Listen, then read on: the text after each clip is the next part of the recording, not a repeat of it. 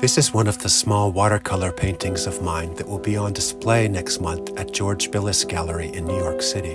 And this is still the only watercolor painting I've managed to complete so far this year. I've always been slow and meticulous, but I've gotten slower recently because of that thing that happened, which you know about if you've been following along this year.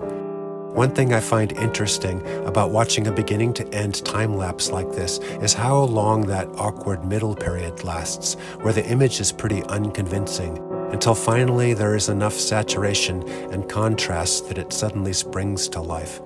The addition of really dark shadows is one of the things that really helps an image pop. I like to let dark areas bleed into lighter areas to soften those light-dark boundaries. And rest assured, I did finally paint a question mark at the end of the text there. I made a few other very last-minute changes as well.